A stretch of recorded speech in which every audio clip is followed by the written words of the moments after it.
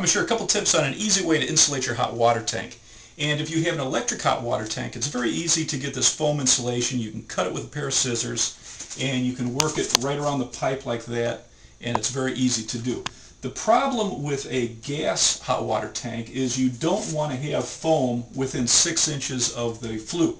So in this case, you would want to use fiberglass insulation till you're far enough away from the flue, and then you can use the foam the rest of the way.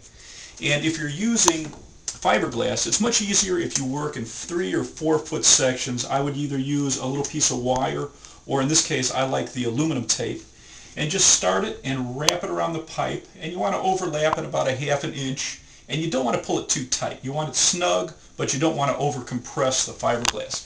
And so it's very easy to apply, and the US Department of Energy says if you apply at least 6 feet coming in and out, you're going to see immediate savings and a reduction in the heating costs.